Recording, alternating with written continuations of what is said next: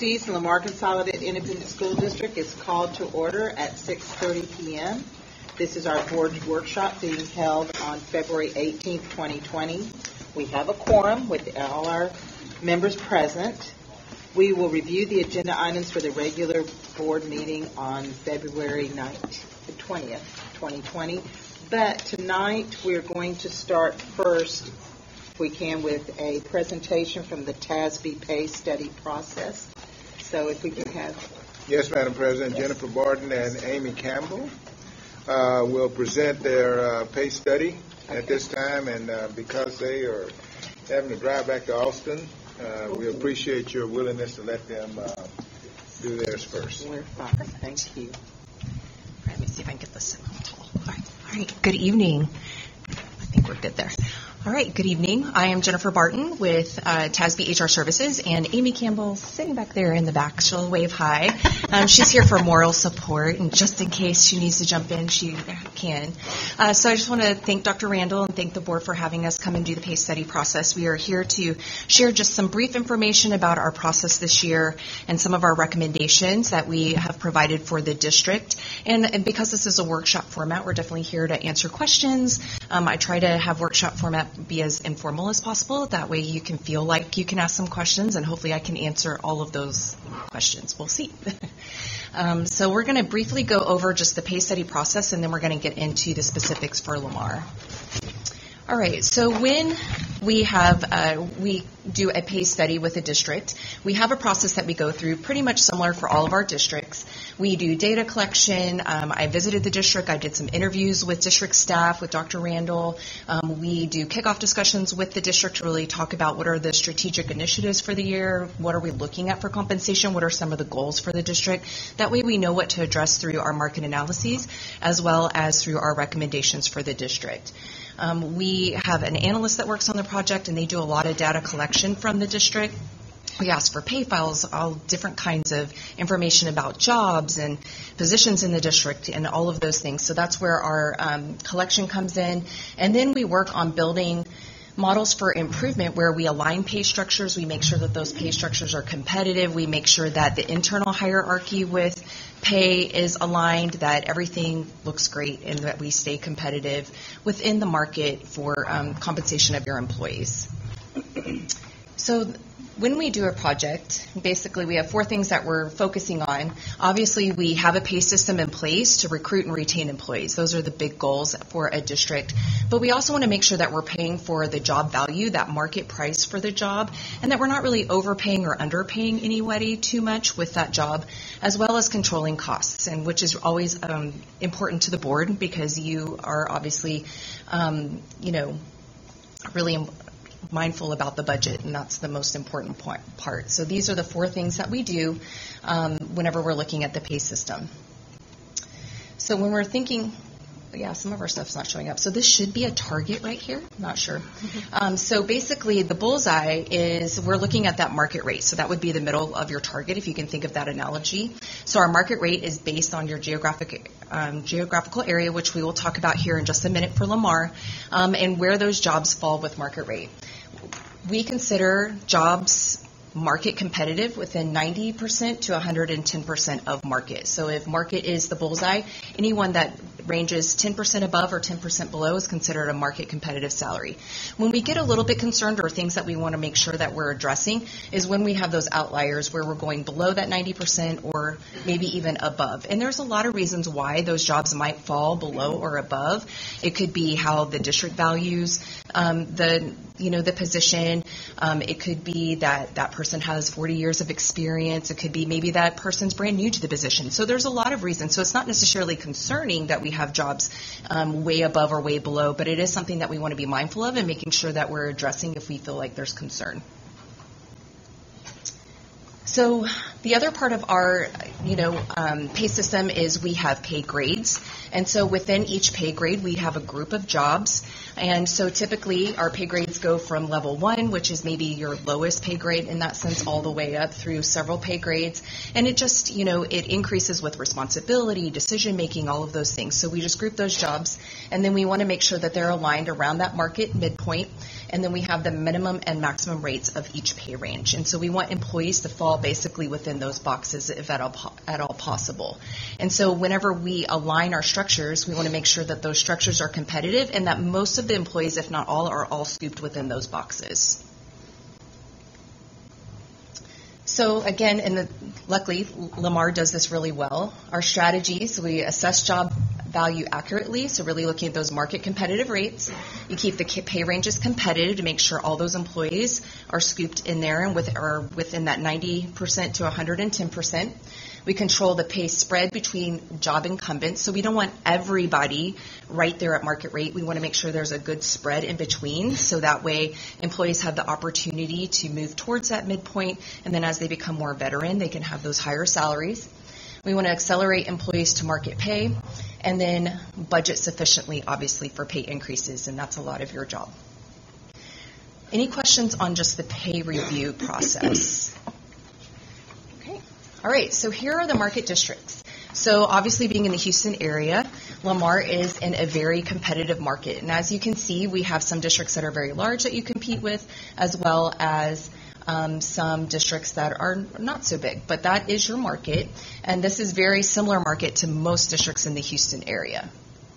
And this market was decided on in collaboration with district administration. Other market sources, we use statewide enrollment for some of our directors and above, and we also have third-party vendors that TASB pays for, where we provide or we get data for non-school market. Sometimes we will combine local school market and the non-school market of jobs that we see not only in the school districts but maybe right down the road. And so we use a lot of different data sources to make sure that we're matching those jobs appropriately and that we have appropriate competitive pay for those jobs. So this is where we get to have a lot of praise for the district and for the school board. Lamar is very competitive in their teacher salaries, and that's where we want to be. Teachers make up the largest portion of a staff in a district, and so we want to make sure that those teacher salaries are competitive. And so Lamar is the orange line, and you have the local market median, which is the market that we just looked at. The median, the middle of that, is the blue line, and as you can see, Lamar is above. And so if you were to put this graphic into numbers, you can see that Lamar is competitive across the board. So the difference from market, you have 2% at that beginning salary of $57,100, and then 102% at 5 years, 101% at 10 years, 102% at 15, and then 103 at 20. So during our project, we benchmark at those years so we can see how staff or how teachers are competitive at those years. And you can see that you have really worked to keep this competitive, and after House Bill 3, to be where you are in the market, that's a huge deal. That's a great thing. So you can pat yourself on the back for that because that's great. And I'm sure your teachers truly appreciate it because there were a lot of mandates. Not all districts got a lot of money, and so this is a very good thing. We also look at teaching area stipends. You have great base salaries for your teachers, so this might not be an area that's as big of a concern for the district, so that you see that you don't have a lot of other stipends here, these teaching area stipends that Lamar does not offer some of those, and that's okay because you offer really competitive base salaries. However, if there are areas here that maybe district administration or the school board believes, we're really struggling to recruit some of those teachers or those quality teachers or to retain them, then this is somewhere where maybe you can add a stipend to help with those hard to fill areas. So right now you do offer the general master's degree, which is pretty standard for most school districts, and then you offer the bilingual stipend at $38.50, and the median stipend is $4,000. We always say put as much money as you can to bilingual because the test is very difficult and it's very difficult to find those type of teachers. So that is an area that you could increase. We are seeing just across the board, across the state, that special education teachers are harder to find and to keep, and so that might be an area that we might address through the district. And then we will talk about other stipends as we get to our recommendations. When we look at other exempts, so this would be your administrative professional groups, We look at those market salaries. We have the central administration, campus administration, we have a technology group, and then professionals. And so overall, as you can see, employee pay is competitive, as well as the pay grade midpoint to market, which is your pay structure. So overall, this is a very competitive group. Again, just efforts of the district and efforts of the school board to keep that pay competitive. So this is a good thing here too. And one thing to note with technology, it is a combined of hourly and professional or exempt, but still you are competitive there. And technology is kind of a special snowflake, and sometimes it's hard to stay competitive with those jobs, but the district is at this time. Non-exempt are more your hourly employees, and so when we look at those salaries, you can see that clerical and technical and auxiliary are competitive, as well as their pay structures. Where we see that probably need to address some pay is with instructional support, and these are going to be like your classroom aides. And so more specifically within that group, where our concern is the special education aides. And so with discussions with the district, we are going to address some of these through our recommendations and putting some pay towards some of our special education aides to get their pay up. But you can see the 98%, their pay range is competitive. It's just more about making sure that we're bumping their pay. The other thing that we did analyze in this project was your extracurricular stipends, extra duty stipends. So we look at athletics as well as performing arts and some academic activities. And so what we do with stipends, which is a little bit different than our general pay study, is we look at dollar difference from market. And so the differentials are in dollars instead of percentages. So the closer to $0 that you are is the more competitive that you are. So you can see that performing arts is pretty far below there, $1,147. Athletics is closer, as well as academics. But that's another area that we did address through the pay study. And so these are our recommendations. So we always recommend that the district implements the pay structure adjustments to align with market. So we want to make sure that those pay structures are competitive, so that way all of the employees can be scooped within those pay ranges, and we don't have anybody being an outlier, or there's only very few if we have that. We have 5 structures, so teacher, administrative, professional, technology, clerical, paraprofessional, auxiliary. You saw all of the market for those groups, and so we went ahead and we adjusted their pay structures. We improved starting salaries, and that's very important, especially with your hourly employees, because they do compete with a lot of the hourly jobs in your community. So making sure starting salaries are strong. We're aligning the midpoints with the market rates, as we talked about, so that bullseye, and then making sure that the jobs are aligned appropriately within the structures, and making sure that we have the career pathways intact. So, for example, secretaries have a career pathway, your administrators have a career pathway, making sure that we have all of those aligned, so that way there is opportunity for that promotional pathway for a lot of those positions, because that's important, so that way you can retain employees in the district. We also recommend that we adopt a general pay increase, this is something that your district already does. So we recommended 2 models, a 2% for all job groups, including teachers, and a 3% for all job groups. For the teacher structure, the general pay increase, or GPI, is calculated as a percentage of the market median salary. And then for the other pay groups, the GPI is calculated as a percentage of the employee's pay grade midpoint. This is not anything different than what you already do. We also recommend some adjustments. And so adjustments are one of those that some of them are optional and some of them are maybe not as optional, but this helps get individual employee pay to be more competitive, making sure that we are addressing any internal inequities that we may have, and making sure that, pay is aligned where it should be. So for anybody, after we give the general pay increase, if their salary is still below the minimum of the pay grade, then we go ahead and give them 1% above minimum to move them further into the pay grade. We also give targeted adjustments for select pay groups, which is 1% of midpoint if they're more than 10% below. So if anybody that's below that 90%, if we find that they're there, we want to give them another 1% to move them further to that market rate.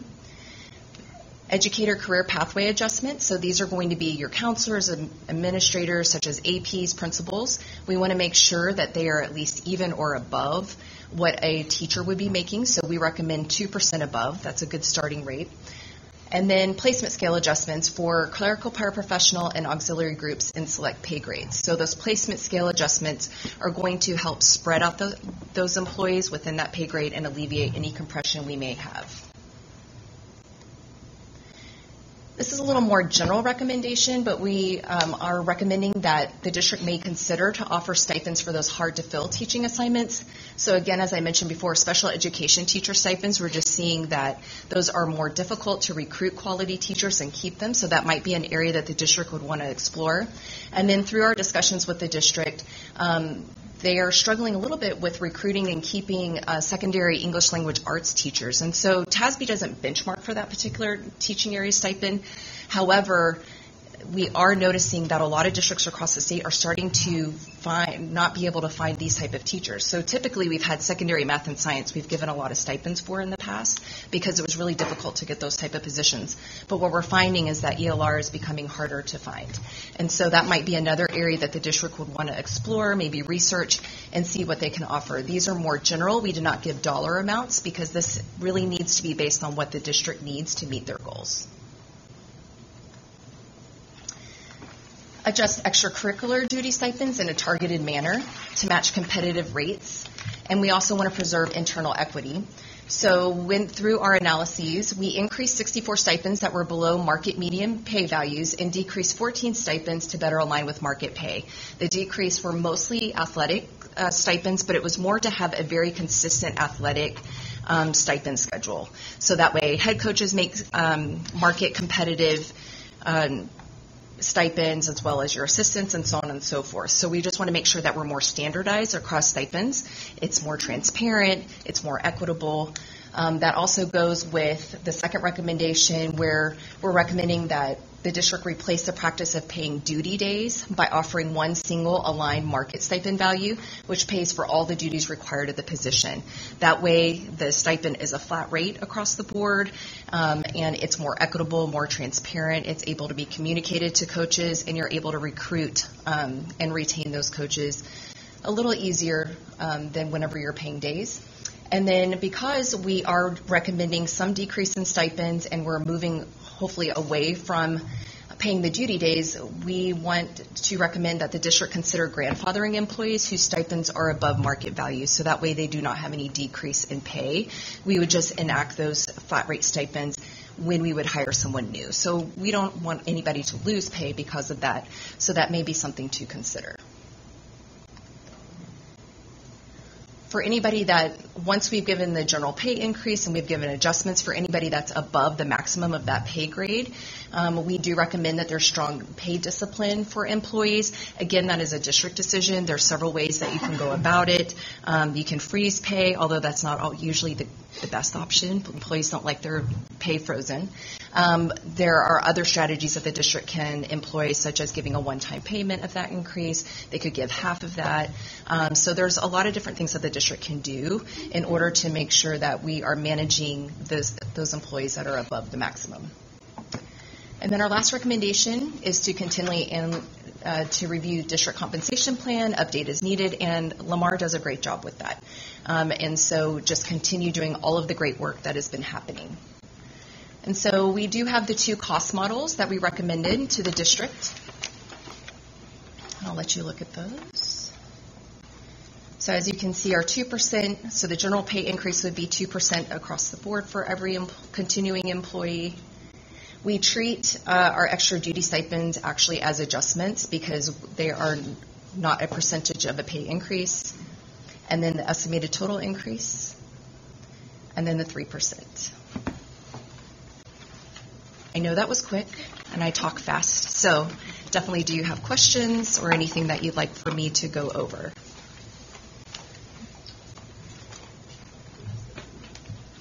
I'm a speedy. I'm sorry. Do you have a question? I know you have a lot on your agenda. All right. Thank you very much. Absolutely. Thank you. If you need anything, just let the district know. Need to Thank you. digest some of this. Yeah, I'm sure. But yes, ma'am. Go ahead. No, you're fine. Special education. Yes, ma'am. You're saying not just here but everywhere it's getting more and more difficult to recruit good, experienced Yes. people. Yes, ma'am. Are there other ways that what I'm looking at is just a blank here where it says special education on page 6. Mhm. That at the present time we don't have anything set up as In the an district. incentive. Correct. So the district currently does not offer a teaching area stipend for special education teachers. So that may be an area, that the district may want to explore. So right now, the market median for those stipends, so for a general resource teacher, someone that is helping with, those resource minutes or is in a general education classroom helping students in special education is $1,500, $1,500. For a self-contained, we're thinking more of like your life skills classes, maybe your behavior type classes, those classes where students have unique challenges that maybe are a little bit more difficult. And so the market median for that stipend is $2,000. So that could be a starting point. It really would depend on, the issues that the district is having with those particular teachers. But teaching special education is a really tough job. I was a former principal, and I actually have a background in special education too. So it's just a really tough job, and that's another reason why we're really looking at supporting those special education aides, right? And that we looked at that in another with the hourly, the paras, correct? Because we know that those jobs are very difficult. So compensation is one way that we can help recruit and retain with some of those teachers, but districts can do other things too to help with that. Counselors, what category do they fall under? So your counselors are going to be in your other exempt groups and in your professionals. So they're going to be within that group, school counselors. And how are we doing on that? So overall, they're competitive. I mean, we do look on the report with the district. We look individually. We don't have that market breakdown here, but the district can definitely let you know about that. But overall, they're competitive. That group of professional, that's on average the whole group, is competitive. But I don't have the actual counselors on hand tonight. Okay. But we can get you that information. Thank you. Yes, ma'am. Any other questions? This is definitely the time to ask. Workshop. Okay. All right. Thank you all so much. We appreciate it. Have a good evening. Dr. Randall, we continue with our action items. Yes, ma'am, Madam President. Next item is approval of student trip requests. We ask the board to approve out-of-state travel for George Ranch High School Lariat dance team to travel to Los Angeles, California. The next item, we ask the board to approve out-of-state travel for Terry High School to their choir to travel to Orlando, Florida.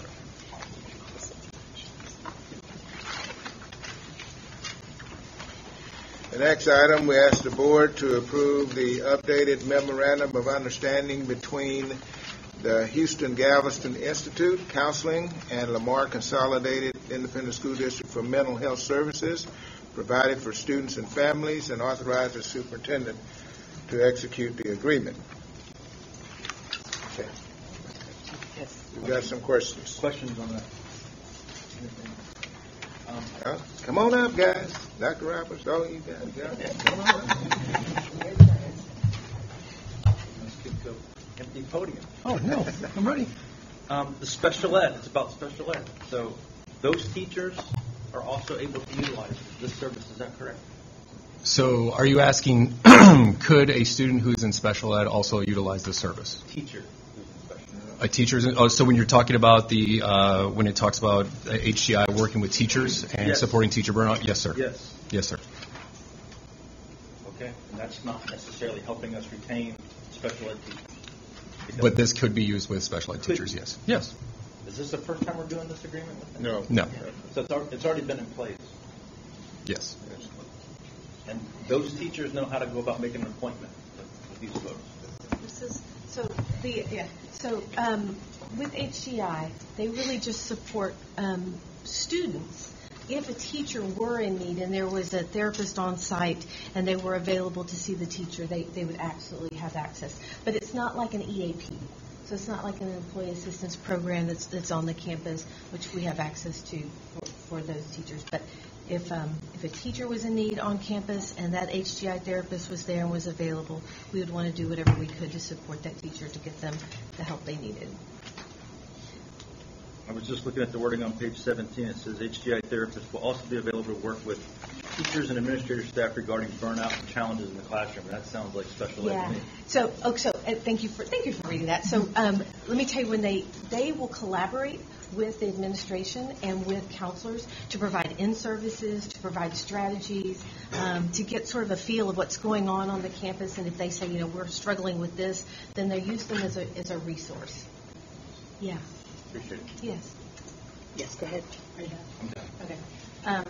I had a question, and I don't know if this relates to what HGI does, but I was recently met with my son's counselor at George Ranch, and I know that during the 2 weeks where they're doing schedule, they meet with them during those 2 weeks, and she mentioned that her time is really taken up with just doing future schedules, and so I was curious as to are they able to assist the students that need counseling during those 2 weeks, or how does that work?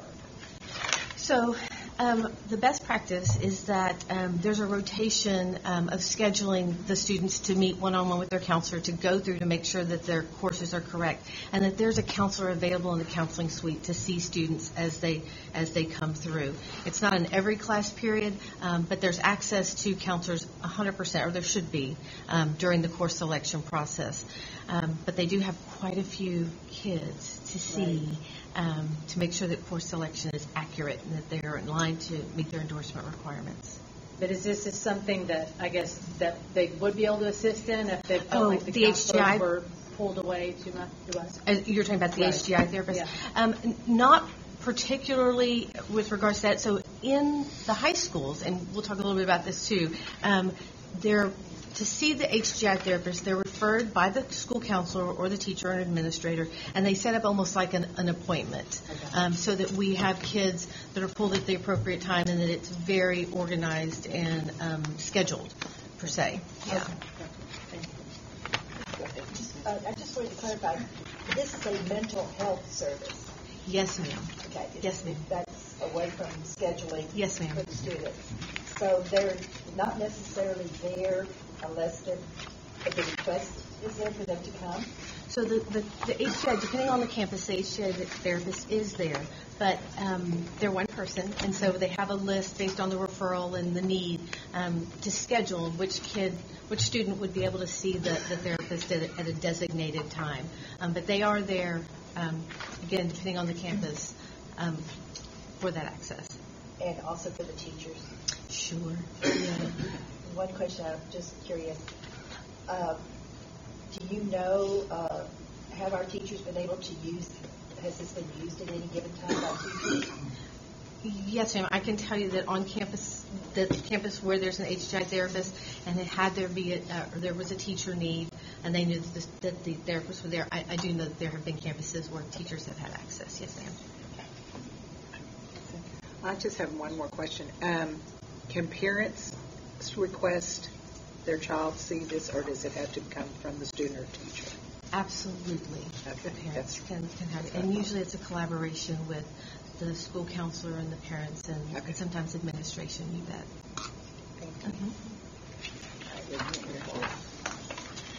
The next item, we ask the board to ratify the financial and investment reports. The next item, we ask the board to consider approval of budget amendment request.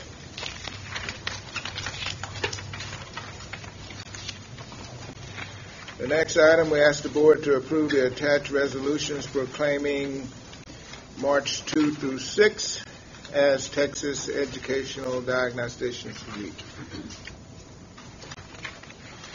The next item, we ask the board to approve the resolution for Texas Public School Week.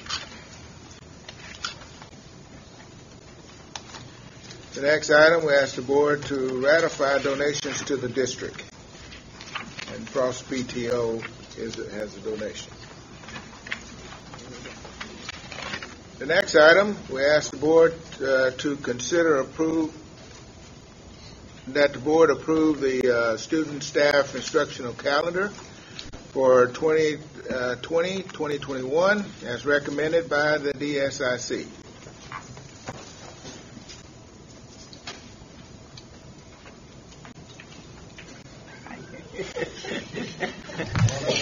Good evening, everyone.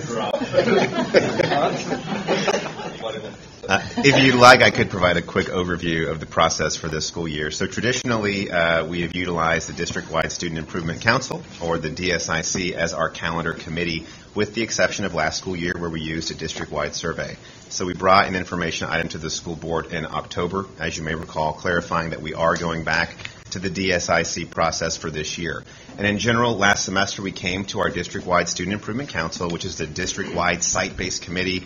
It has parents, community members, business partners, elementary teachers, secondary teachers, district staff as ex officio members, non-instructional staff members that all make up this committee. And they had the opportunity to review our current calendar. We brought calendar option A, which is a replication of this year's calendar, to the committee and said, take this calendar back. There are obviously legislative requirements.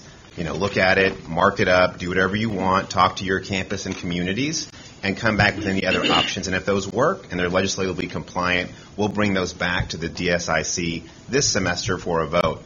In all, we had 3 additional calendars, calendar options B, C, and D, that were created by the committee and brought back for a vote. All of the DSIC members received those calendars, received associated detail in terms of the number of minutes that may or may not be added, the impacts to the teacher workday, any other associated details. And they had an opportunity to share that with their campuses and communities before they came back for a final vote. And then earlier this month, the DSIC came back and they actually voted on calendar option B, which was a calendar created by a representative from the District-Wide Student Improvement Council, and that is the calendar that's brought forth for the board to review, and that's the recommendation from the DSIC. Since I don't have kids in the district, I want to make sure that there's been a lot of parent involvement in this. And has there been? I mean, is there a way to gauge that? So the DSIC has 8 parent reps and 4 community reps that are represented on the committee. And then certainly any of our DSIC representatives that are teaching staff had an opportunity to go back and talk with their campuses or communities and get input on the process. Do you know if any of the campuses shared these calendars with their PTO, or did they just share with possibly just the teachers? And if I remember correctly, we all had them laid out, and after we had learned about them, we could go vote. And then, right. There was not instruction given to any DSIC representative on how to share or how to come up with or how to create. But again, having representation from all of these stakeholder groups, the intent is to go out and talk with your community, talk with your campus, create the options, and then when you get the final options to come back for a vote, make sure that you're sharing that with the appropriate individuals. I have some questions. Is the calendar option B for this year substantially similar to the calendar option B that was presented in the survey last year? To be honest, I've not gone back and looked at calendar option B from last year, but in general, yes, it is an addition of minutes to both elementary and secondary. And if I recall, it was either 15 or 20 minutes that were added to calendar option B last year. And so it is very similar. Last year, the district did come up with the 2 recommendations just based on previous input. This year, calendar option B was completely recommended and created by the DSIC. So there were some questions that I asked you, and you graciously helped me figure out the minutes, and we did the math together, which I appreciate. But I'm going to ask you those questions now, just in case the public, so they can benefit from it as well. One of my questions was that on calendar option A, there's 1,268 instructional hours. And then calendar B has 1,283 instructional hours. So there's 15 more instructional hours in calendar option B. So the question that I posed to you was, why couldn't we remove, instead of elementary going an extra 10 minutes, why do they have to go an extra 15 minutes? and that had some consequences that you explained. Right, absolutely. I think one, it's important to recall that the differences between calendar option A and B is that B was recommended by a DSIC representative, which is why they came up with those specific minutes. If you were to look at calendar option C or D, you would see far fewer minutes added, and then the vote reflects the opinion of those different calendars. But specifically to your questions, the differences between calendar option A and calendar option B is the calendar option A, which is very similar to this current calendar, has one bad weather day built in. So, for example, if there is an ice day, we will not have to make that day up. Essentially, after House Bill 2610 a few years ago, the commissioner really no longer offers waivers for a bad weather day or an ice day because all districts have the flexibility with their minutes to take care of that, with the exception of, say, Hurricane Harvey. And so you're seeing one day in calendar option day A, whereas you're seeing two makeup days built into calendar option B. So that's one of the additional days of minutes. The other difference between calendar option B versus calendar option A is that traditionally in Lamar CISD, our elementary teachers have utilized the first 2 half days after the first 2 9 weeks grading periods to have parent-teacher conferences, to go through paperwork, and to input grades. And that's been a long-standing tradition. There's been a recent change at the state requiring all half days to only utilize high-quality PD through a waiver process. And so when you have the additional minutes built into calendar option B, you have additional flexibilities to offer teachers that time to still have those parent-teacher conferences, to still have the opportunity to put those grades in. And so when you think of a half day and a half day, that equals that second day. And so when you talk about 2 additional days of minutes that were built into calendar option B, one would be an additional bad weather makeup day, and the other would equal 2 half days for that purpose. And you said that if we didn't have say we had 2 ice days a year, but we use our current calendar, which just has 1 bad weather makeup day, then we would need to either tack on minutes to the end of each day until the end of the school year, or come, I guess it would be like May 28th. It would be the day after school's supposed to end, which then means that teachers would need to potentially come in on Saturday, right? Absolutely, for their right. staff. So one of the things that we also do in these calendars is we still put bad weather makeup days for planning purposes for our community. So let's say that if we had one bad weather makeup day, but we had 2 ice days, we would have to make that 1 day up. So looking at the calendar here, that would require students to come back on the 28th, and then staff would have to come back on the 29th to make up that work day, a work day, makeup day. So having 2 days gives you a little bit more flexibility for any sort of inclement weather that may arise. Then another question that I had that you were able to clarify for me was that on Good Friday, so on Thursday before Easter, there's a student staff holiday, then there's a DMA day on Good Friday. So it looks like, if you don't know what a DMA day is, that teachers would have to come back, but that's not necessarily the case. Right. So DMA Day is unique to Lamar CISD. We've had a lot of feedback over that over the years from our staff. They enjoy having that day on the calendar. DMA requires you to have, I believe, 8 hours of professional development time outside of contract time. So by placing DMA Day on Good Friday, which is also a student holiday, you have to have that complete as a professional staff member by February, which is before Good Friday. So by and large, you have essentially no employees coming back. Now, I say you might have a handful of employees who are not going to renew their contract, or they may not come back. It's a very small few who might still have to have some sort of solution to that, but there are online options. But talking with our staff development director, talking with HR, traditionally, no one comes to work on Good Friday. And the reason you see the bad weather makeup day being the day before is that we don't want to make Good Friday a bad weather makeup day, which is why it's marked the day before. Okay, I have one more question. This proposed calendar, it seems like one of the purposes of it, for whichever member of the DSIC created it, was so that way we end school earlier. So instead of ending in June, we're ending May 27th. Part of the reason that I think a lot of folks like that is that it matches up with other districts in terms of the end time. But a lot of the other districts around us, like Katy ISD. They're a district of innovation, which means that they don't have to make their school day longer. They can start before the fourth Monday in August. So I know that this was brought up last year, but has there been any consideration to doing that process? And I know it is a process. And what would that look like? What would be the advantages? What would be the disadvantages? Yeah, so the district has traditionally looked at district of innovation in the process. One of the big things we wanted to keep in mind is that it's a 5-year exemption essentially for the district.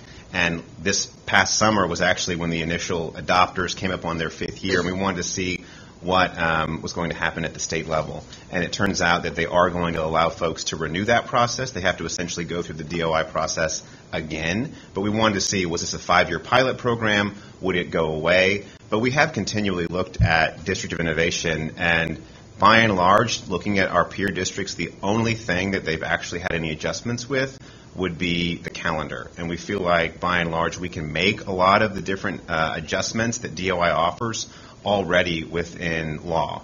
And so we've certainly looked at it, but there are some components such as educator certification, teacher contracts, class size, and some purchasing requirements that can be included in DOI. And so we're also aware of comments around concerns that if you go through the DOI process, what other exemptions are you asking for, looking around educator certification and those things. But we have not looked at that process. It's a process that would take anywhere between 5 and 8 months to complete. And if the district were interested in doing that, it would be something that you would begin immediately in anticipation for the year following the upcoming year to implement.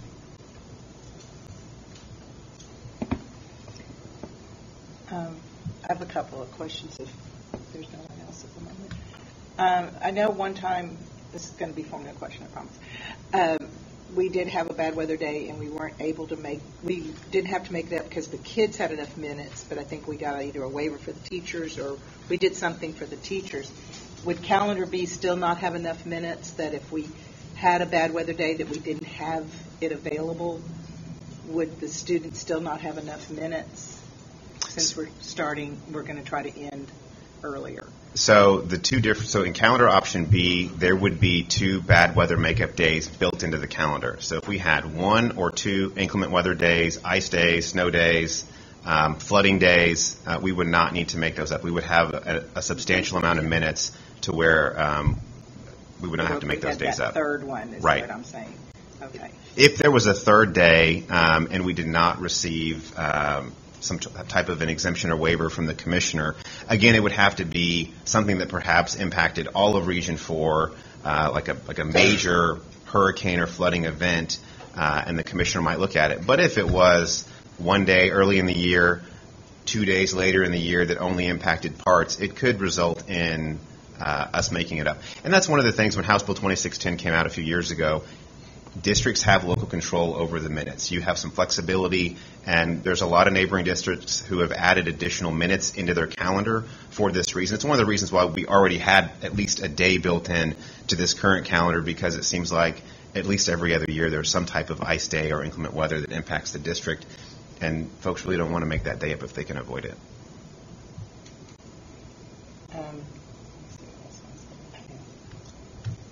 Have we looked at the minutes that other districts around us? Are we comparable, or are they less minutes in a day or more minutes in a day, or do you know? You know, since House Bill 2610 and the District of Innovation, it really is a wide variety of minutes. I would say we did look at some Region 4 school districts, and on average, our high schools, secondary campuses are about 5 minutes lower than that sample group, and our elementary campuses are about 8 minutes lower than that sample group.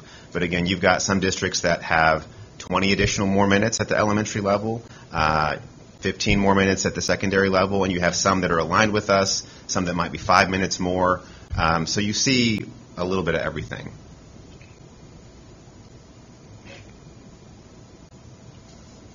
Any other questions or comments at this time? Go ahead. It's always bothering me the minutes because I'm trying to figure out what is the purpose of the calendar. Instructional-wise, it has nothing to do with the kids. Am I correct on that?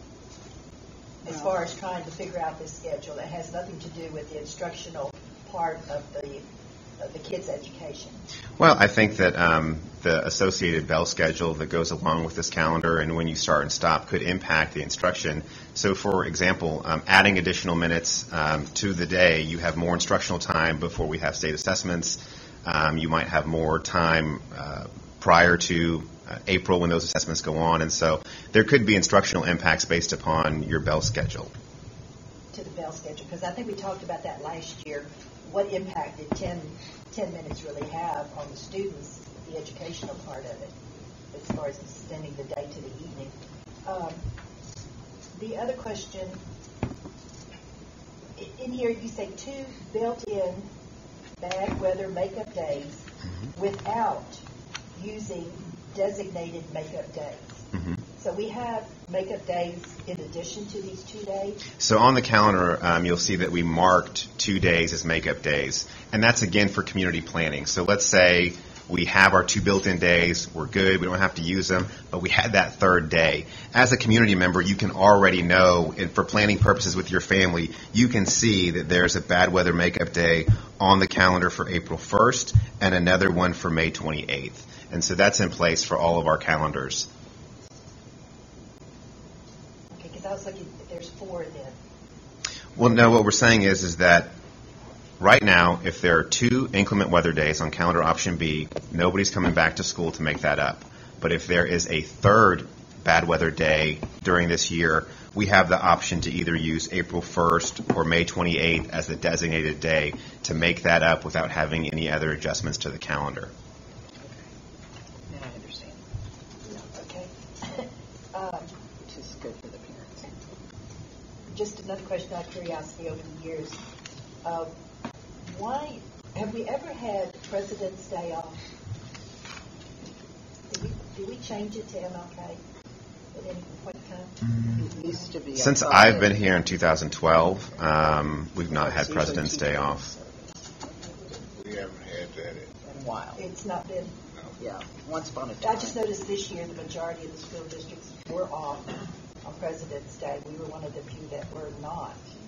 And I was asked, and I didn't input, And, some folks do President's Day, some folks do Columbus Day. I know for Lamar CISD, a lot of folks do Columbus Day, but we maintain Fort Wayne County Fair Day based upon, that's a unique one that, KDISD doesn't take off or some other districts in Region 4 don't take off. So every calendar is a little bit unique. And then another question from parents, and I even had this over the years. Why do we have January the 4th off, that Monday after we've been off for 2 weeks? Okay, so it's required that the teachers have a work day and staff development day prior to instruction in that second semester. And so you have that one day, they come in, they get their PD, they have their work day. It's usually split half and half, and then our students come back. That's a requirement. You'll see that on every calendar for all districts across the state. The first day back. The first day back. You can't be the first. Yeah. Okay.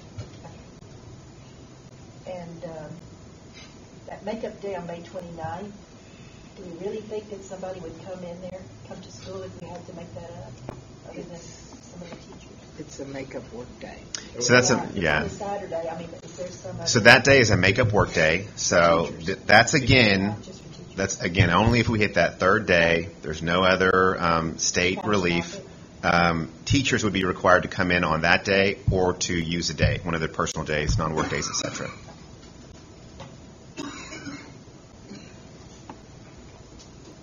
Covered everything I was in. All right. Are we good? We have all the answers to our questions. I'll go one more time. Let me Yes. just No, be you're clear, fine. though. If we approve this, we are increasing elementary to end at 2:55, Yes, ma'am. and it's secondary at 3:40. Yes, ma'am. If we get any phone calls or anything like that. All right, thank you. The next item, we ask the board to, to approve the attendance boundary committee's recommendation to establish the attendance boundary area for Tamaron and allow grandfathering of 5th grade students for the 2020-2021 school year, and the committee will actually do a presentation on Thursday for the board.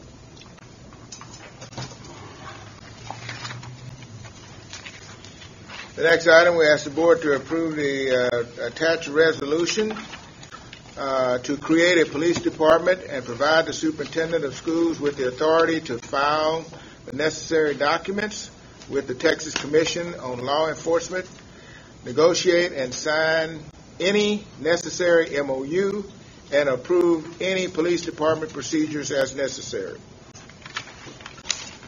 Okay, we're going to pull that because I said questions and I assume I'm not the only one. Go ahead. No, it doesn't have to be pulled. Let's go with Just all right. what question do you have? No, I'm sorry. One is like a general governance question. Keep your finger here, but on page 59, for instance, of this board book, there is an item that the board president signs. So I'm wondering, going back to the police department, why the superintendent is the one negotiating and signing the contracts, the MOU, and not the board president. So what's the criteria used? So when you're creating a police force, there's a lot of paperwork. And if you're looking to do that in a timely fashion, it would be a lot of work to continuously come back to the board to sign all of the paperwork and in a timely manner.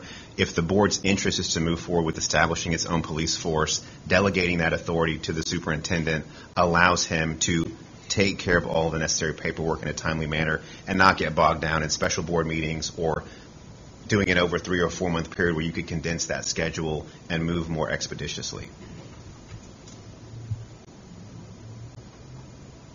I understand that about the police department.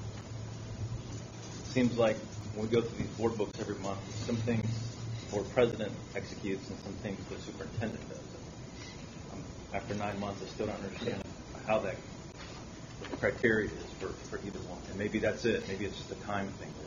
It's just like we do with personnel hiring. And again, the board is authorizing. So the board is still taking action on the item. You're just authorizing the superintendent to go ahead and go in and execute. It's like we do with personnel in the summertime.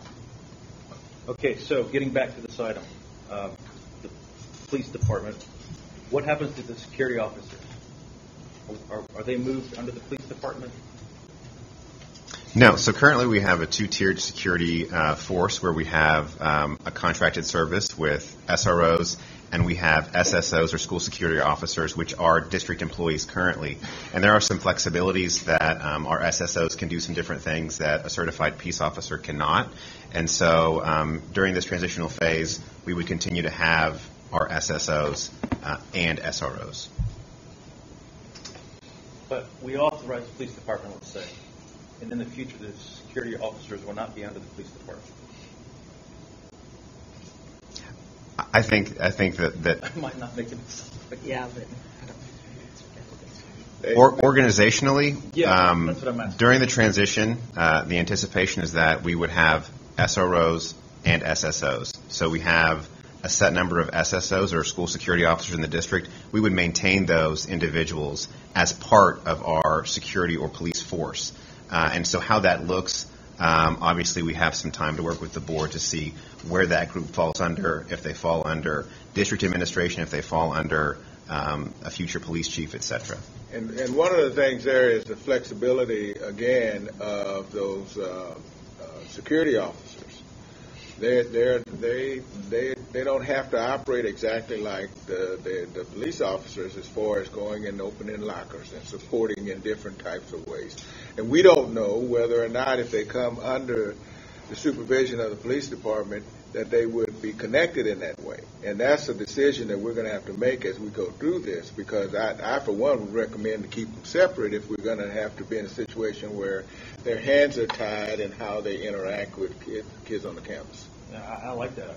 I didn't understand for a long time the role they play in the schools. And I love the role they play and the flexibility they have compared to the officers. I think it's a good system. Anybody else can jump in here if you have any questions. Okay, have another. Timeline.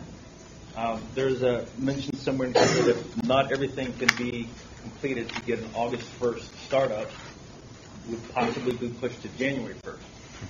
And is that, as opposed to September 1st or October 1st, is that just a clean slate with a new semester, new year? Yes. That's the reason?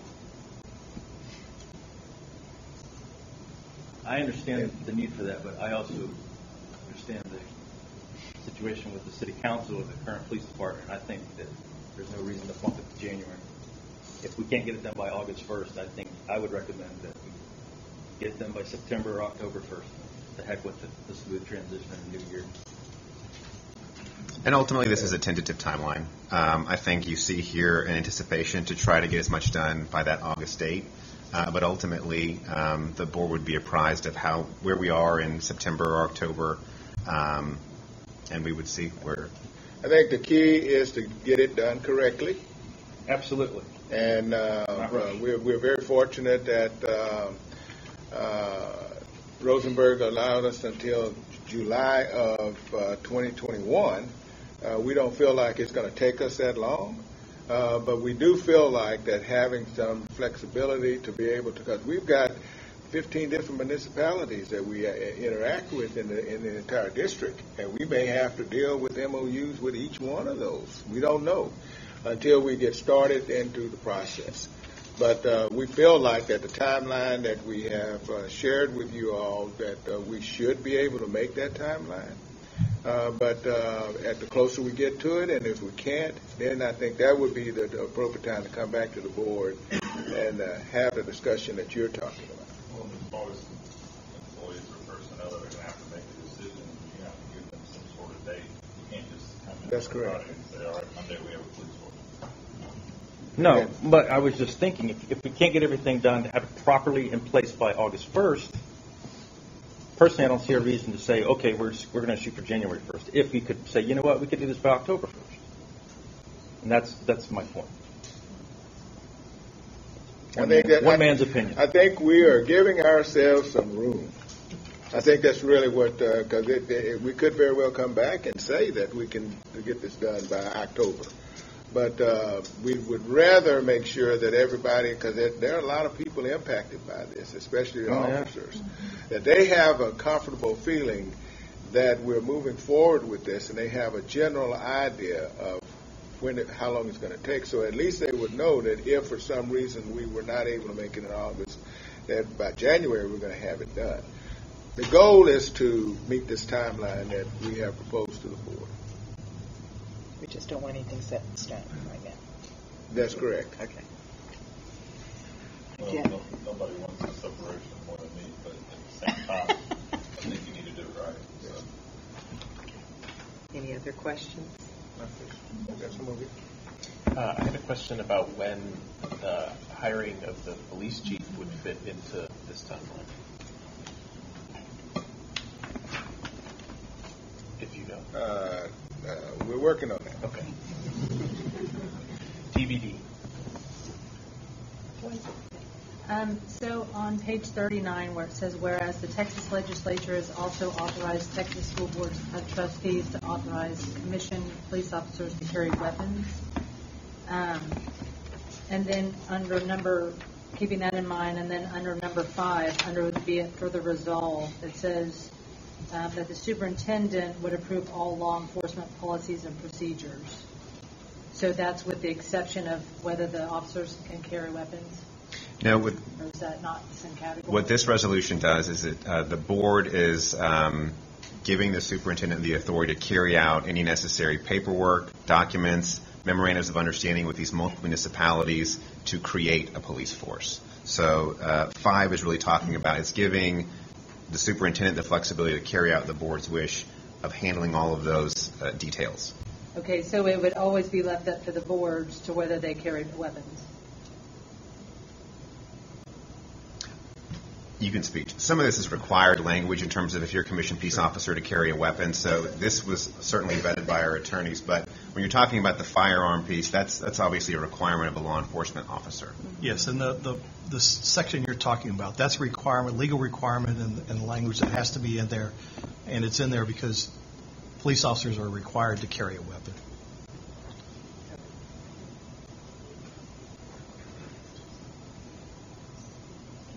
Do you have a question? Go ahead.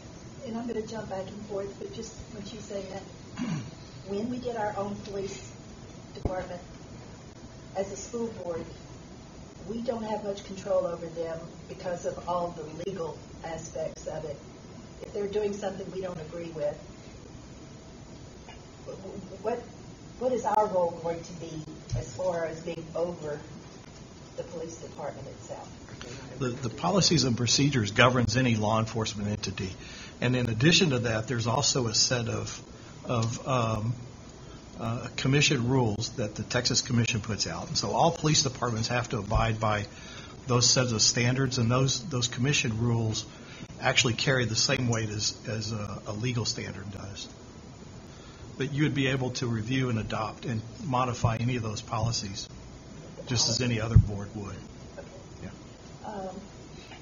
From my understanding, we still have an agreement with the city through this coming year, school year. But right here, what we're doing is we're starting and trying to get this in place before the school year starts. Am I understanding that correctly? Yes, ma'am. Okay. The contract, we have to give them 30-day notice. And I'm going 60-day notice. They gave us notice. And it wasn't really. I'm trying not to say what my comments are, but we'll wait till afterwards. What's the question now? You brought me off the phone, yeah.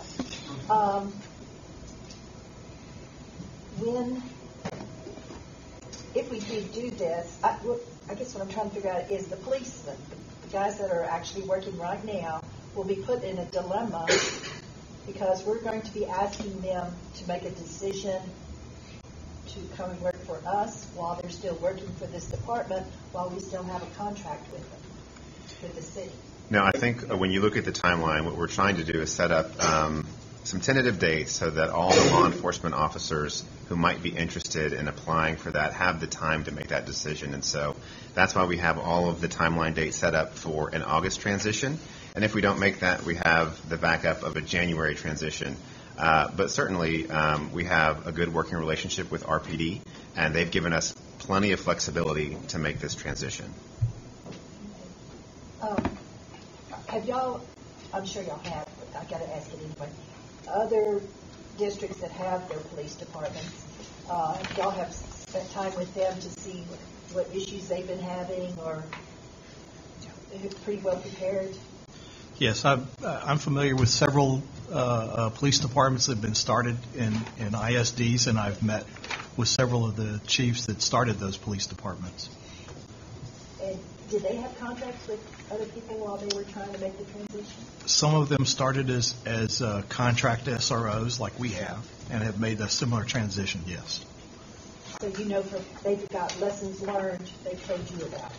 Yes. Thank you. I have one quick one. So you will have a chief in place at whatever time, and that person will help you decide, go through the hiring process, though? Yes, ma'am.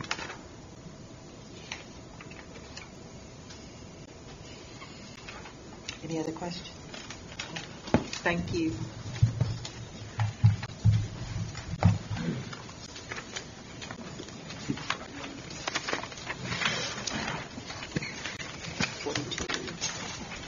Next item, we ask the board to execute a retail sales interlocal agreement for electricity with TASB Energy Cooperative. And we provided a contract at your table. This is one of those bills that we can't identify the exact number until it is approved, and then they hit the button, and then that's the number that we get. For those of you that have been on the board before, you know we've done this years back.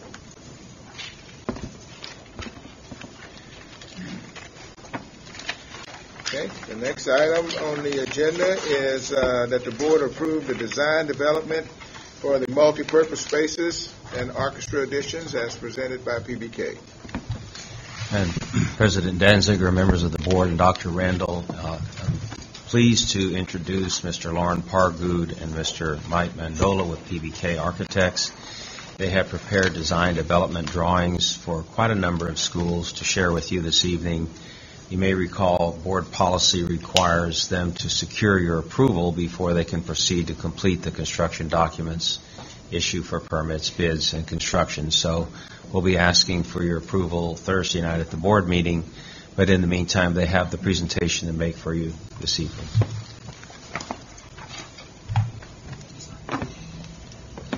Madam President, members of the board, Dr. Randall, thank you for your time. We're very excited tonight to present again, this very long title, the multi-purpose rooms at three of your high schools, Foster High School, George Ranch High School, and Fulsher High School, as well as orchestra room additions to Wertheimer, Westendorf, Poly Ryan, and Navarro. As well as at Foster, we will be adding 176 additional parking spaces for students at Foster High School, which you'll see in a minute, as well as adding stage curtains, because Navarro currently has a folding accordion partition. So adding stage curtains and upgrading the sound and the lighting at Navarro Middle School.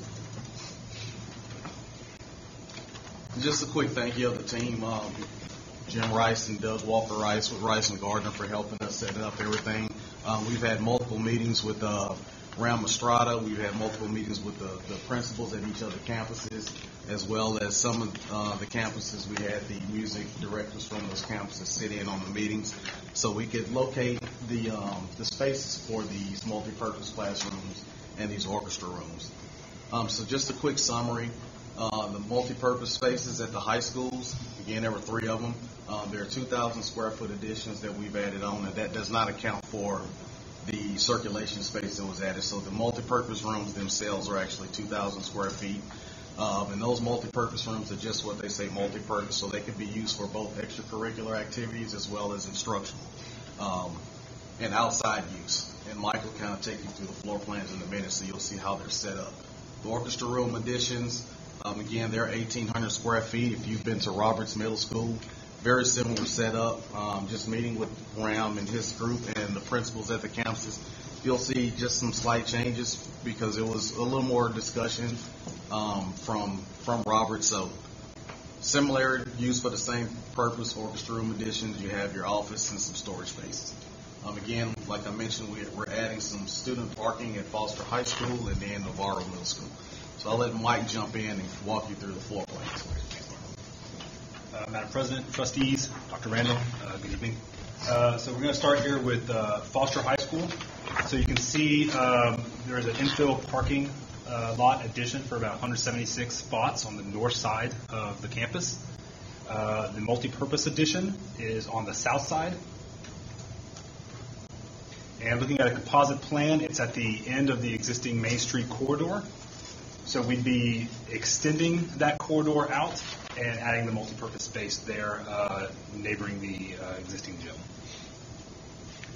We have a conceptual rendering of what this might look like.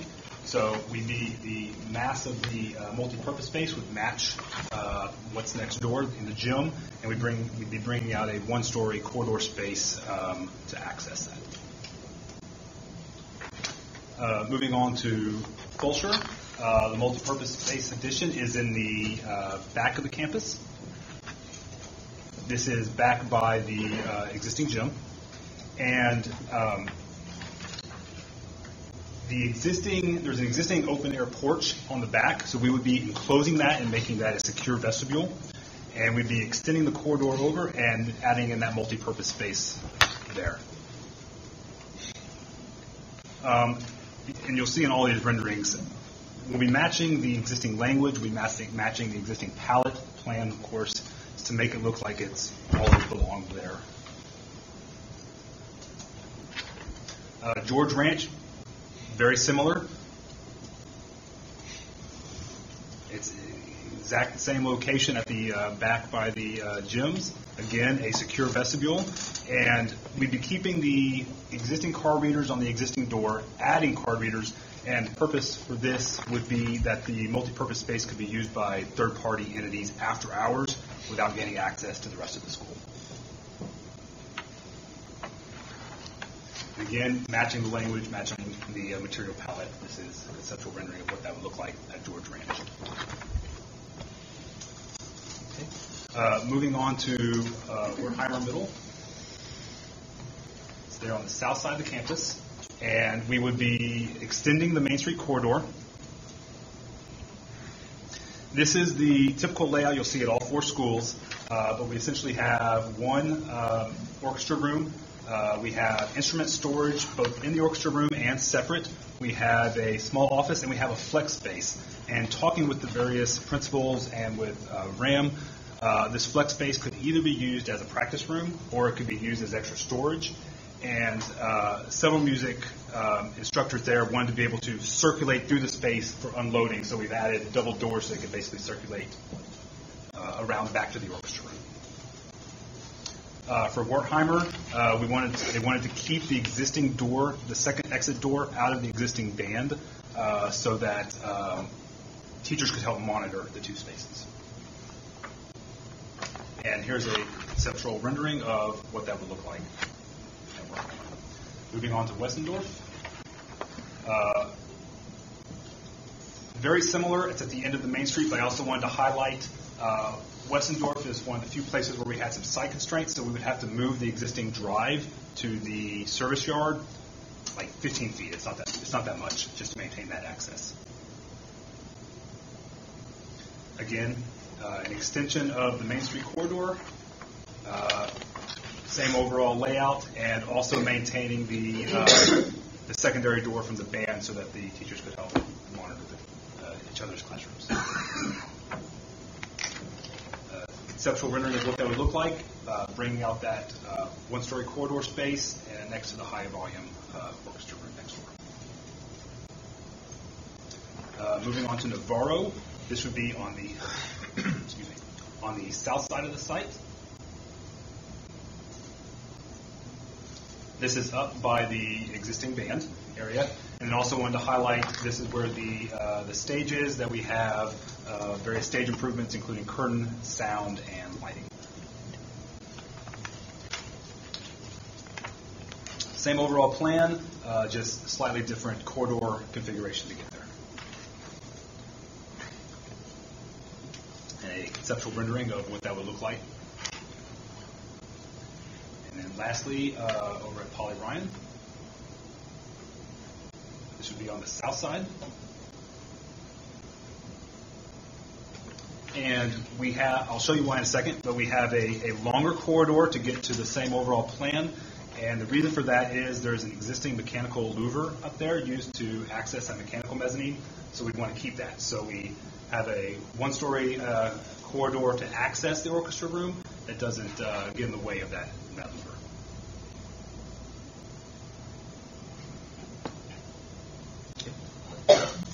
Just going back to the plans, if you can look at them, the campuses that are all similar, like Fulsher and George Ranch, those multipurpose rooms ended up in the exact same location. Foster was a different one, but it ended up pretty much in the same location, which was next to the gymnasiums.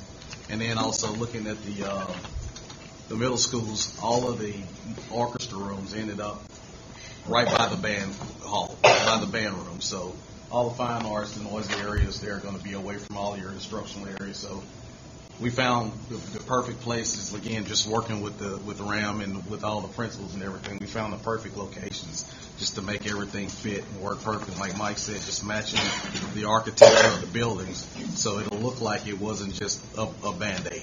It'll look like it was built along with the original construction. We'll match the architecture. So it kind of worked out very well. Just a project schedule where we are today. We're presenting to the board workshop tonight.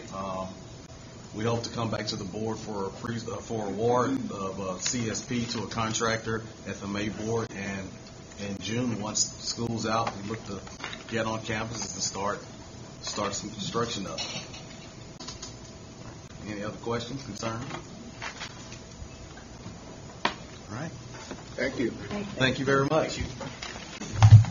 Madam President, the next item, we ask the board to approve environmental solutions for hazardous material surveying services for Lamar Junior High School additions and renovations in a total amount of $1,545. Dr. Randall, you skipped page 55. Did I? I'm Yes. sorry. I was looking for the words. Okay. Now we're asking that the board approve Charlie Calcomey surveying, A. Jones and Carter Company for professional typographic surveying for the Jane Long Historic Gym renovations in the amount of $2,250.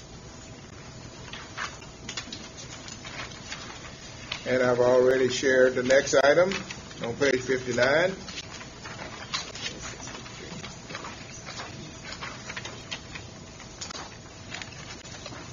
Page 63, we ask that the board approve environmental solutions for hazardous material surveying services for Lamar Consolidated High School additions and renovations in the total amount of $1,100. The next item, we ask the board to approve traffic engineers for the traffic study for Lamar Consolidated Complex in the amount of $27,800.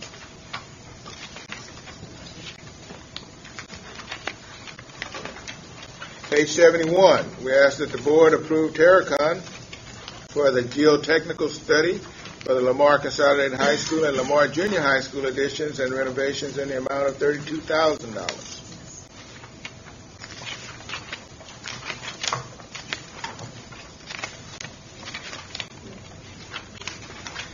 Page 85. We ask that the board approve environmental solutions for hazardous material surveying services for the recladding of the Brazos Crossing Administration Building in the amount of $670.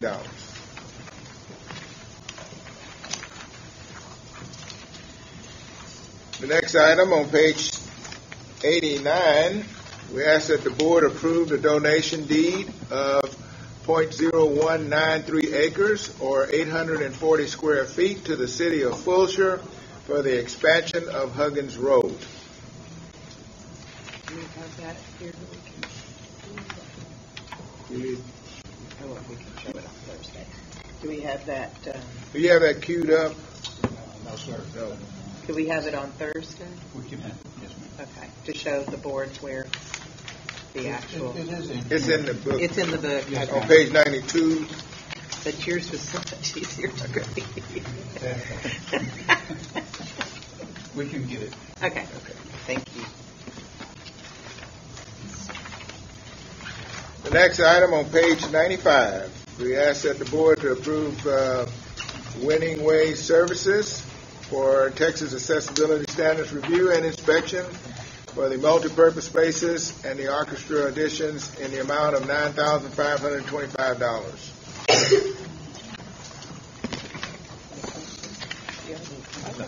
You just having fun.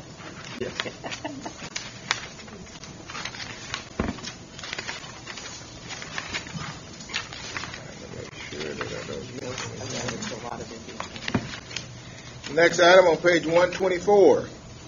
We ask that the board approve Winning Way Services for Building Code Compliance Review for the multipurpose spaces and the orchestra additions in the amount of $4,900.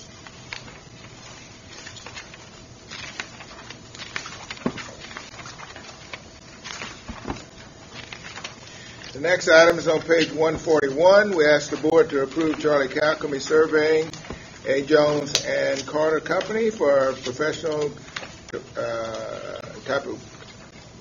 typographic surveying for the Lamar Consolidated High School additions and renovations in the amount of $8,875.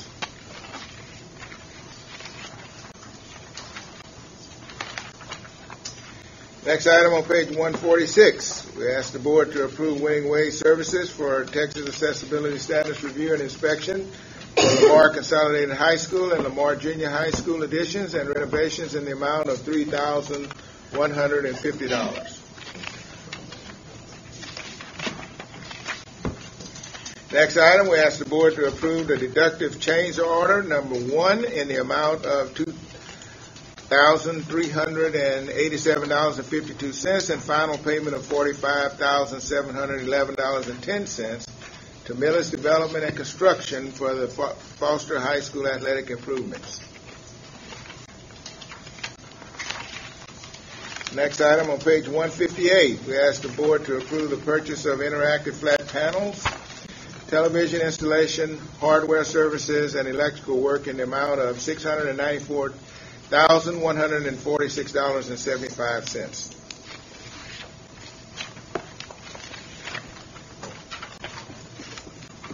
Madam President, those are all of the action items. On to information items. We have a couple On of the, actually, the demographic update will be done on Thursday night. And the Lamar CISD Whole Child Safety and Wellness Model update. Will be on Thursday night or tonight. Oh, come on. Okay, we can do it tonight. Come on. She looks ready. I'd rather. Are we kind of matching? I don't know, being the last at the end of a board workshop or presenting right after lunch, that's an enviable place to be, let me just tell you. But I appreciate the opportunity to give you guys an update and share some of the good things, some of the opportunity areas, and collaborate, see how we can help our kiddos. So let me see if I can work this thing. Okay, so what I'd like to do is just share an overview of the model timelines, just to bring those of you who haven't seen this presentation up to speed. Some of the core components, how our multi-tiered system of support works, and then some of our data points, recommendations, and quite honestly where we are at this point in our process. So, we initially shared this with the board in March of 2018. I can't believe it's been since then that we had that presentation. Then came back in May of 2018 and did a final presentation at which the board approved the model. Implementation began in August of that year, and we provided a March update in 2019, and here we are in February 2020. So in the core components of the model, and we'll get to a graphic depiction, but I just wanted you to think of two very distinct buckets, if you will. So a three-tiered system of support, Tier 1 being general access to all, and then we'll see a graphic of what that looks like. Tier 2, directed and focused intentional supports with either individuals or groups of individuals. And then Tier 3, which are really the most intensive customized supports. In that model, there are 6 pieces of the pie, if you will, 6 core domains, and that's social well-being, emotional well-being, environmental well-being, mental health, a growth mindset, and college and career readiness, and they are all equally important. So here is the graphic that you'll see. So our 6 core areas of equal significance are resting on the foundational Tier 1 elements of a comprehensive character education program, which is Character Counts.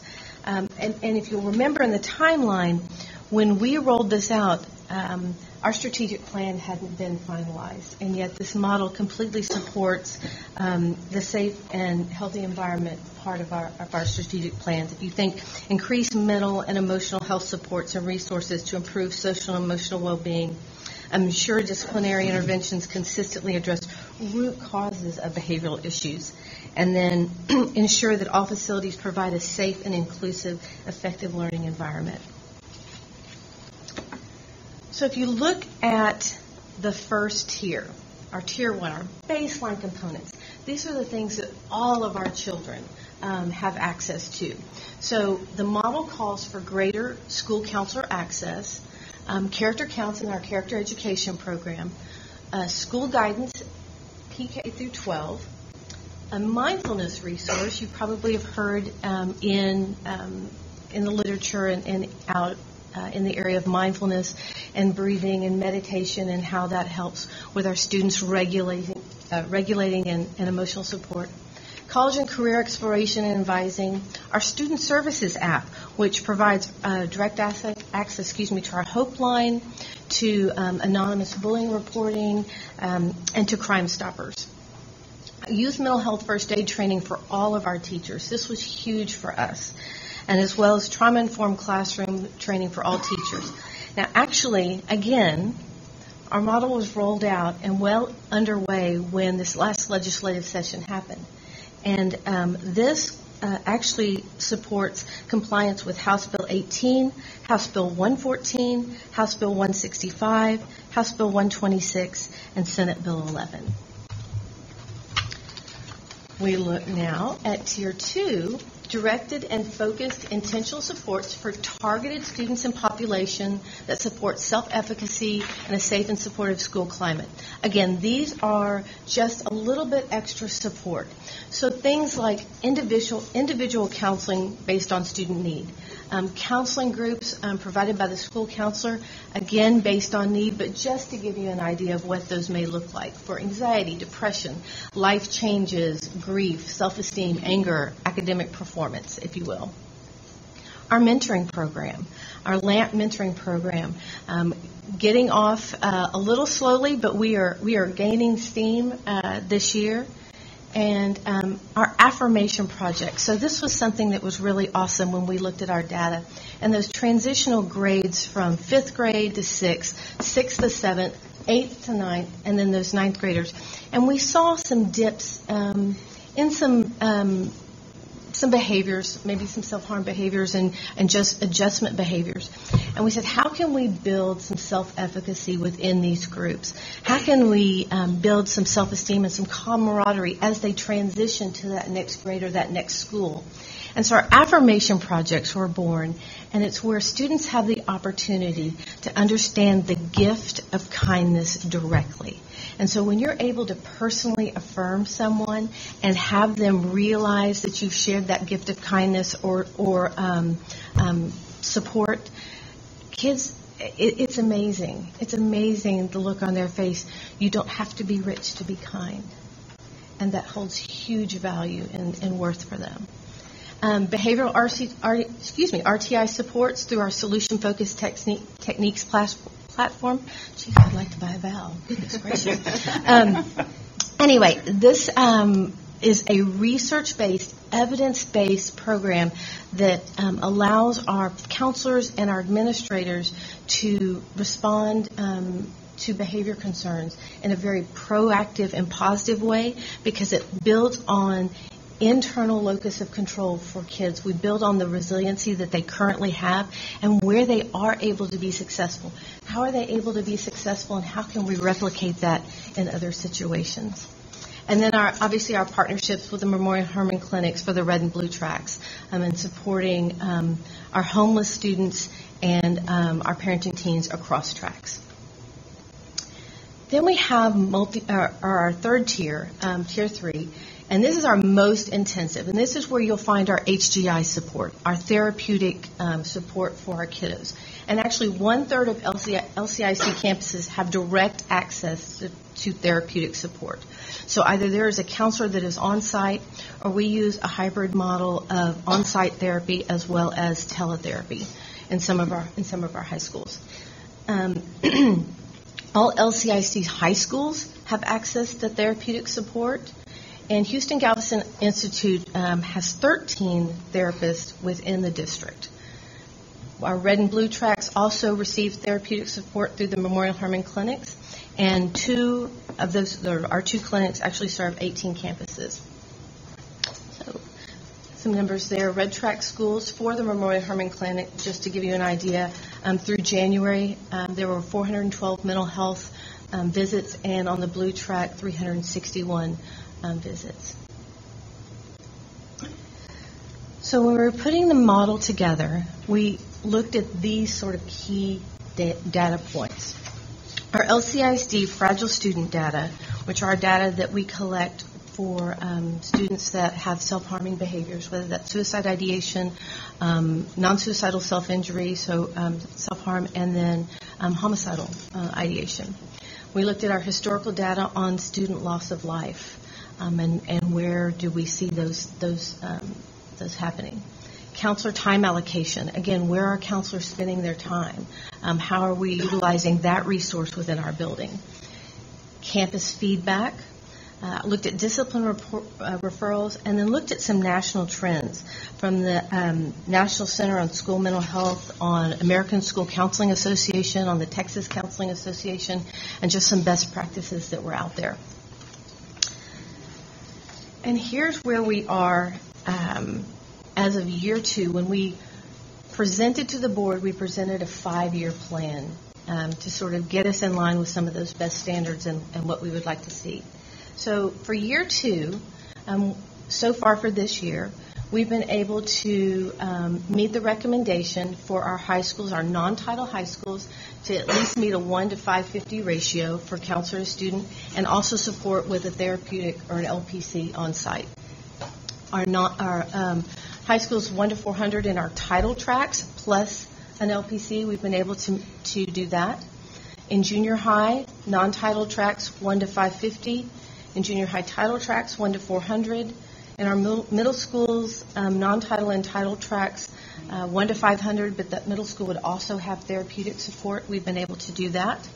And bring our elementary schools at least at 800, they would get a new counselor or an additional counselor. So we were able to do that.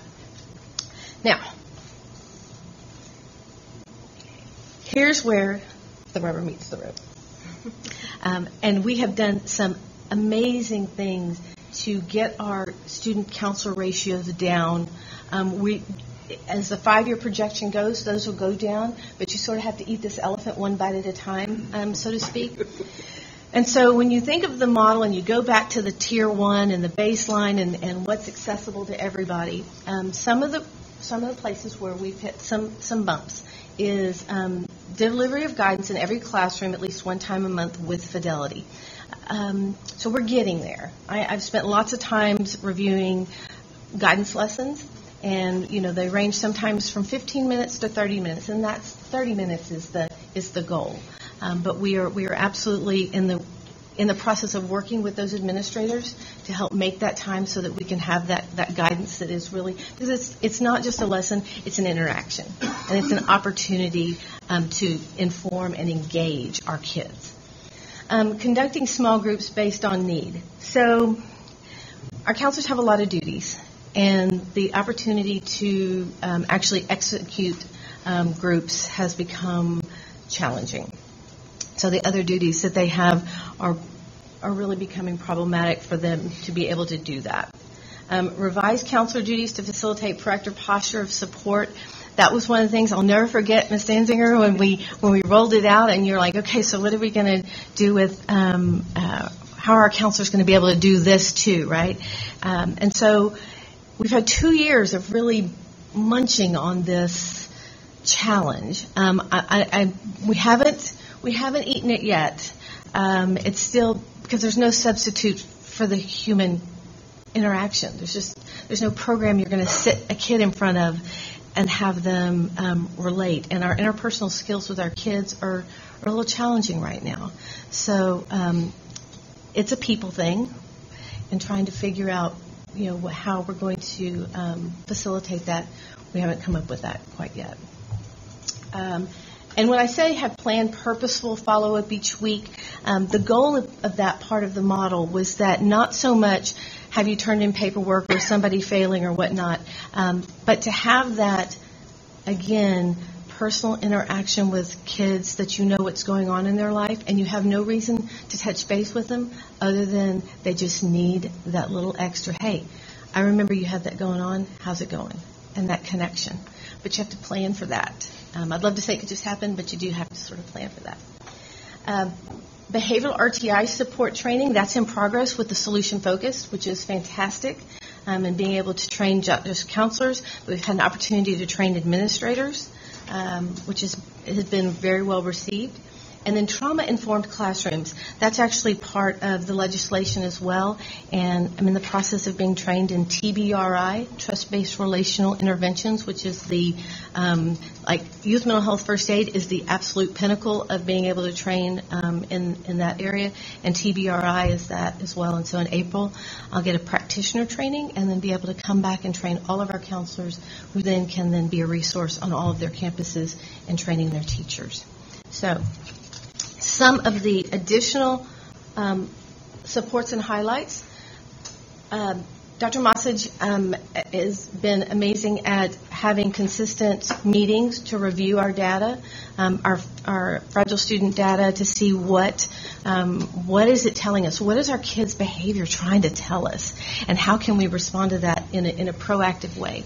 And so reviewing data points on a regular basis for a timely response directly led into number 2 and adding 2 more family support specialists for the red and blue track to help with stress family systems based on need. We saw behaviors and we saw schools that were really struggling with some of their students, and we said, okay, let's see if we can't support that. We added a full-time HDI therapist for George Junior High, which is what we discussed a little earlier. Training for administrators on character counts that happened at the beginning of the year. Solution-focused training for counselors and administrators. New teacher youth mental health first aid required trainings for onboarding, so as part of our sustainability of being able to do that. And then overall, we've added 11 new counselors to meet the counselor-student ratios for year 2. Are y'all okay? Busy. Yes, ma'am. Yes, ma'am. It's a lot. I have a couple questions. Any questions? Okay, when you say that one of the areas they're really having a hard time with is creating small groups of children with need, but that doesn't mean they're not pulling them individually if they are needed. If a parent or a teacher or even a child, because my reference, of course, is elementary, that a child could put a note in.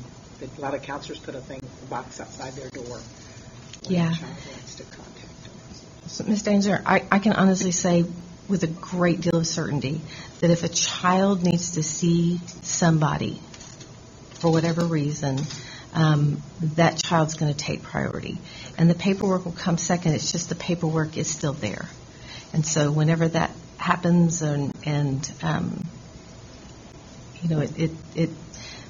we worry about burnout and things like that. Yeah. But our kiddos come first and foremost. I felt so. Absolutely. But the small groups helps putting them in to see others have the same. Yes, ma'am. And also just to create healthy coping strategies. Right. Instead of, our kids go to the internet for all that wonderful sage advice that isn't so sage, but really to help with very healthy coping strategies to whatever bump in the road they're dealing with. Have the counselors come back and giving you some feedback of how we as a board or administration can help them get to where you want them to be, or are they just treading water right now trying to keep their head above? Yes and yes. Yes. They are. There have been a lot of really, really smart, wonderful people trying to figure this out and trying to get to a point to where we can be in a proactive posture as opposed to being in a reactive posture all the time. And maybe we won't need so many Tier 3 supports if we can get Tier 1 shored up and really going well, because they don't have the time to pull those groups that we feel are so important. Yeah. Can we go back to the slide before this? Oh, yeah, sure. So you're saying, when we check the boxes for the student counselor ratios, we get a lot of greens, but then we have the plus and minuses below. So you're saying we're working on a plan still for that. So is it more resources that is part of that plan, or what are we lacking in your professional? People, to shoulder some of those administrative duties, really. Because again, if there was a program, if there could be something, we last year tried to ask some of our administrators to shoulder some of those responsibilities, and we almost did them in.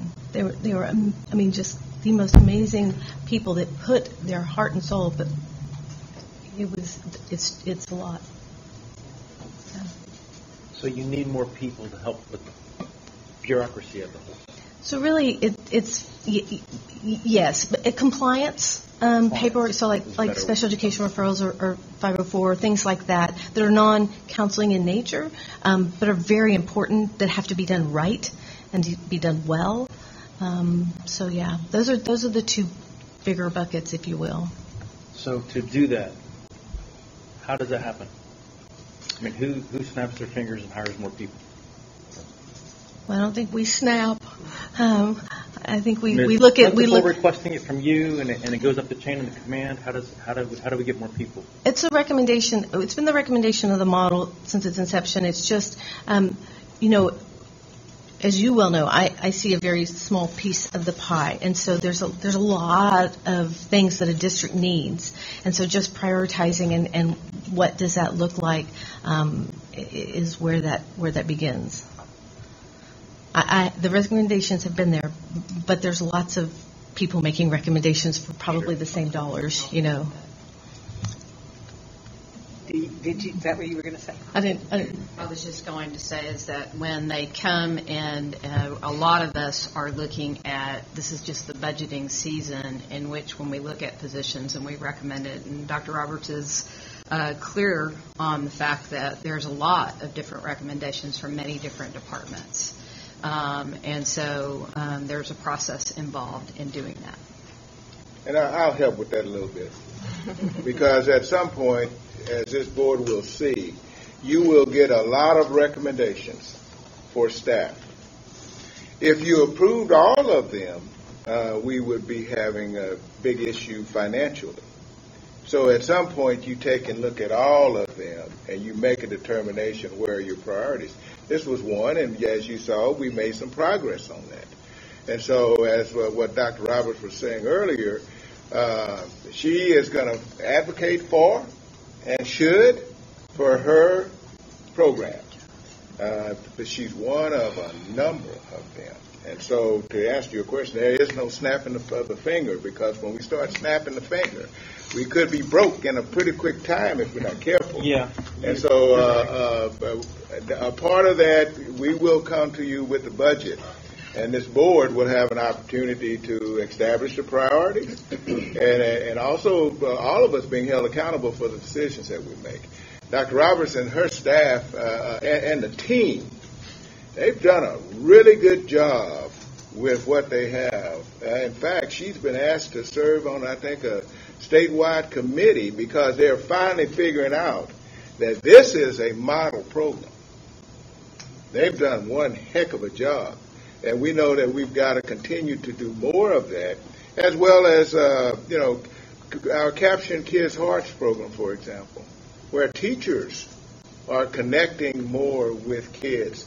That is an extension of the counselors. They can't counsel the same way that a counselor can, but they certainly can help to identify kids that need issues because they're connecting with them, and then send them over to the counselors for support. So that would be my response, is that Dr. Roberts' job is to tell us what she needs, and then our job as a whole is to take and put that on the same table with everything else. Does that help? Yes. And we have made, in 2 years, amazing progress from where we were. So just have to keep looking at the positives. Absolutely. Lots of positives. You have a question? Go ahead. Yeah. I know we've discussed this year and year, that the counselors are having to do the paperwork, that they're not actually having time to be with those kids. And we've always questioned, how can we change that or help them? Do y'all use paraprofessionals in this field to help the counselors? As far as paperwork part? Well, I'm just trying to figure out if there are other ways that you can get people to come in and do that responsible work so that the counselor can spend time with those children. We haven't gotten that far to look at what level of expertise would be needed. Some neighboring districts have compliance coordinators, different things, but we'd have to look to see what is required. I certainly confer with Ms. Mathis on for the compliance, because those are federal programs that absolutely have to be done with fidelity. So it would be based on recommendations of what level of expertise would be needed. But I don't have an exact answer for you on that. There are some. I happen to work in a district where they had individuals specifically trained to relieve some of the paperwork off campus. So that certainly is something that can be looked at. But there's nothing, as Dr. Roberts mentioned earlier, there's nothing that beats that one-on-one personal contact with their counselor. There's nothing that beats that. You mentioned briefly, Ms. Mathis, this all ties into special ed too, doesn't it? A lot. This program? It really For is. some of the students that you work with? It's everybody. This model is for all of our babies, all 35,000 of them. So there are a lot of challenges. Yeah. I'm so proud of you. In the last 2 years, this is a great report. And I still have concerns that these counselors still have to do that extra paperwork. And I hope we can find a way to help them along a little bit. Thank you. Questions? Okay. Yes. Dr. Roberts, thank you for the presentation. I was looking forward to it, and I think it's incredibly important work, so I appreciate it.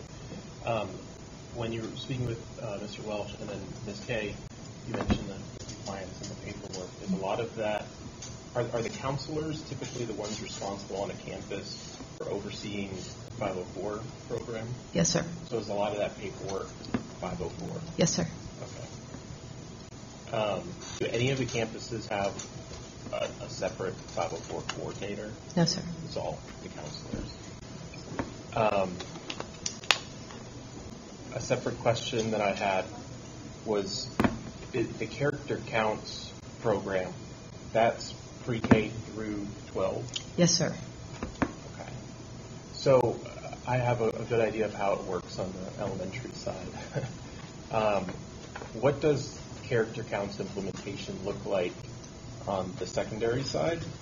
And a second part of that question, just following up on the presentation we received, I believe it was a couple months ago, was that for a while our secondary suspensions were trending down, and they're starting to potentially trend back up. And I know that some of the numbers might be a little bit off as a Hurricane Harvey, and so it might look like it's up a little bit more than maybe it really is. But are there other, in addition to character counts, are there other types of restorative discipline practices in secondary campuses to try to reduce that? Yeah. All right. So let me start with the first. Sure. So in secondary, there have been some phenomenal discussions around the pillars, and I'll just use the last one. I was actually at a 6th grade campus, and then a very similar one at a junior high campus, where they took the notion of fairness. And they had a great conversation. They juxtaposed it against bias, favoritism, and discrimination. And so what do those look like to you in your world? And then what does fairness look like against that? And then how do we show that if we experience the others? And the engaging conversation that these kids had as it related to their own world was fantastic. I mean, it wasn't somebody saying, this is fairness. You should do this, this, this. It's like, no, we want to bring it down to where it's relevant to their world. And then the conversations, they're much more lively because it matters. So you'll see that across the board in the lessons. It's really, they really try to bring it down to what does that look like in your everyday world as a 16-year-old high school student? And are those lessons always carried out? The aim is to have them carried out monthly by the counselors, or do teachers build that in, or administrators do lessons? Yes. Yes. No. For the most part, the counselors deliver the lesson and the interaction. The beautiful thing when we were able to train a little over 500 teachers in character counts over the summer, and then all the administrators, was that they were then able to see how can I integrate this language and integrate this really just way of being in LCISD in my classroom, in my conversations. So it's not, oh, that's a character counseling. Before you know it, you're like, that's very trustworthy of you, or that they'll say those sort of things now. So yes, and so the goal again, there'll be character counts training this summer for teachers as well to again train as many as we can so that integration it just again becomes part of our culture. And then suspension.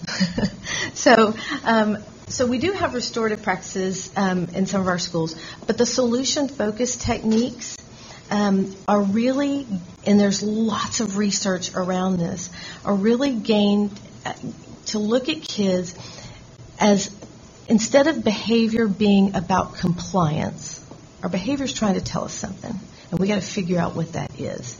And so instead of it being about compliance, it's about a teachable moment.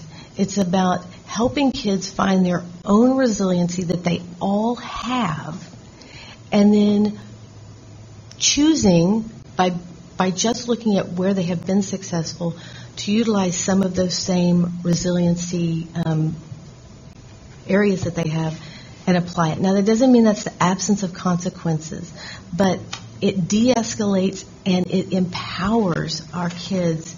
And before you know it, they're choosing the behaviors, the desired behaviors that we would like, and we're not telling them. They're telling us already how they've been able to be successful.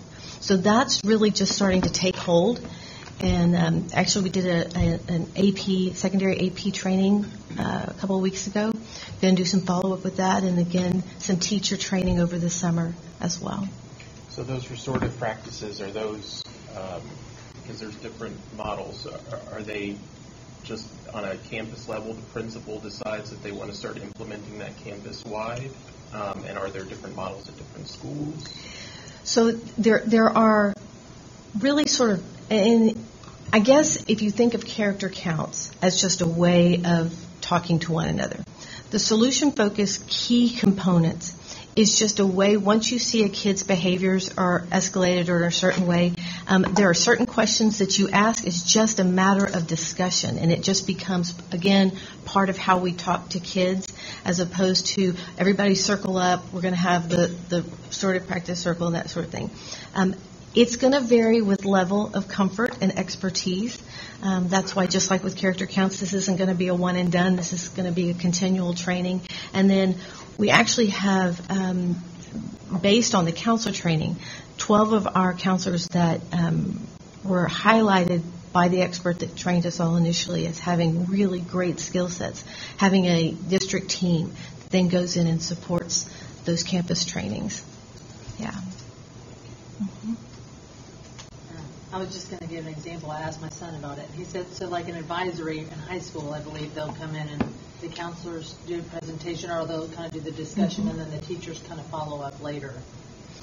And how it works in high school. Yes, and we really encourage that across the board, that the teachers are present, because when they hear some of that discussion, it really informs discussion later on in the classroom, and again, just reinfuses the message. Yeah.